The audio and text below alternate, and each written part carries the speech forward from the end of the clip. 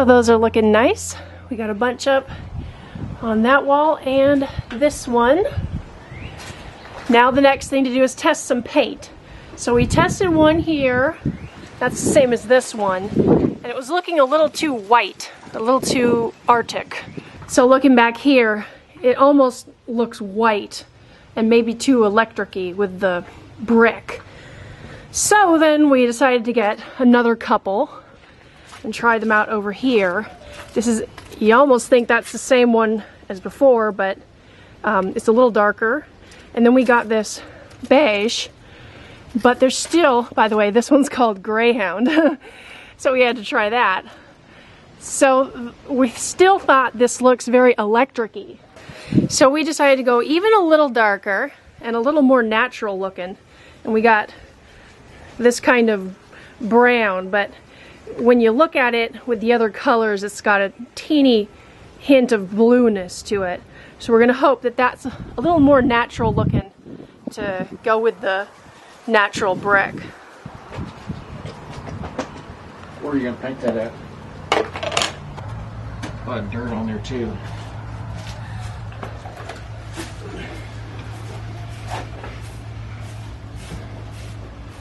We need to do the same thing to those vents you put up.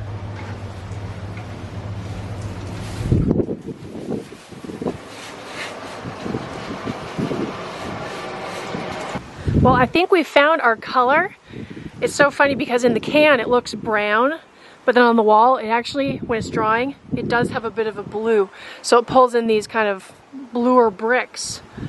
And then here you can see one shingles.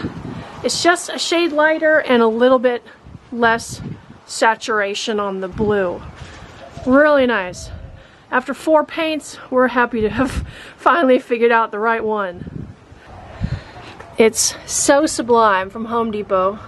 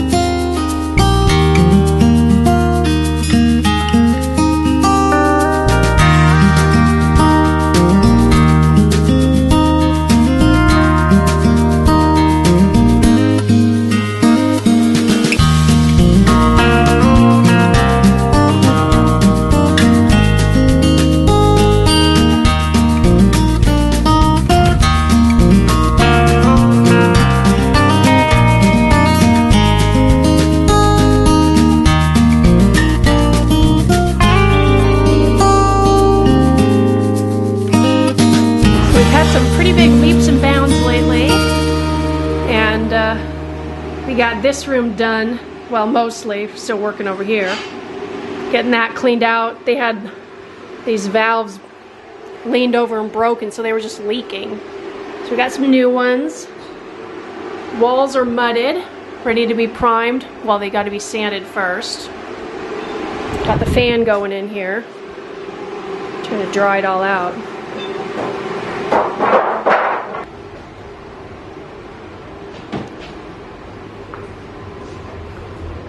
And right now, Jose's going around changing out all the outlets and switches. I put some patches in here today, kind of patching up again where there was patches. See, look at all those nice new white, bright white, fully fixed. And yes, we got some new switches in here, new switches over there. So it's coming along. Some plumbing has been completed in here, or underway. We've had to take out a lot of what we put back in. But what was nice is we fixed over here, there's a little spigot outside, and that was leaking. So that's all fixed here, so there will be no more leaks in the wall. Look at those new switches. Hot and cold water ready for the vanity, and drain still needs to go in. And then I've been back in here today too, patching up just more. You know, I was thinking, oh, we're done, but then, you know, as you go around and look, everything has to be completely done before you can prime and paint, texture, all that. So it's almost like we're going through again. I've even been in here already and wrapped up the electrical outlets, but then we decided to change them. So we're getting there. Here's another work in progress.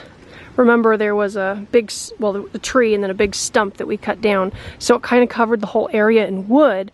And then with everybody out here, you know, all the grass got trampled. So we're trying to get some seedlings and sprouts going to fill it in a little bit more green. And then check this out. Is that an art installation? hanging wood. No. Actually, what it is doing, this is Todd's ingenuity. He's got these weighted to pull that top down so we can get the crack in here a little bit smaller. So that's why he's hanging these, you know, heavy weights to try to pull that down. It's glued, you know, and then there will be no crack. We'll put the caulking in there and then paint over that. So there'll be no crack in the paint. Thank you guys so much for watching, and I appreciate all of your support, whether it's just sharing and liking and commenting on the video, to all the way those people that are supporting financially. I appreciate it. The channel appreciates it. It's really the way right now to keep the channel going forward. And I appreciate you guys watching, and we will see you next time.